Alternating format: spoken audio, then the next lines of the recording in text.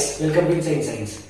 So we are here with a new video. I know it's a little bit late because we were working on a new project, but this one is a little bit different because we are not showing you something how to make, but we are introducing our new product. This is a sanitizer dispenser, and the specialty of this dispenser is that we are not using any sensors that are available in the market. We just made our own sensor.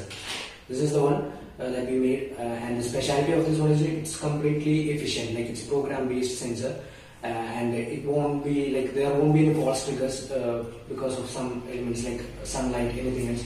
It's completely based on program, so it's very effective, and I'll show you. You can see the sanitizer coming up. So this is our new product, and it's available in different colors as you like, and we are taking in bulk orders. So I hope you guys like this and like this product, and also I'll show you in the video that while using these ordinary sensors there are many issues that we faced in the beginning.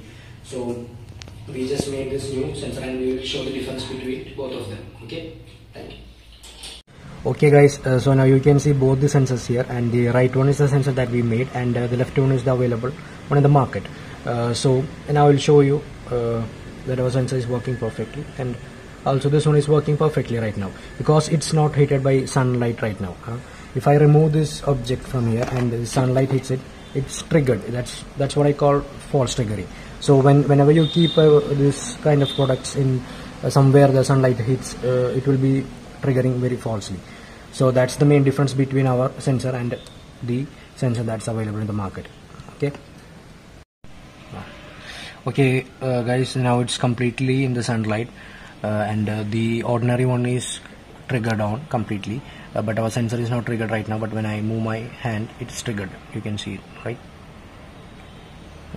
Yeah, that's the difference.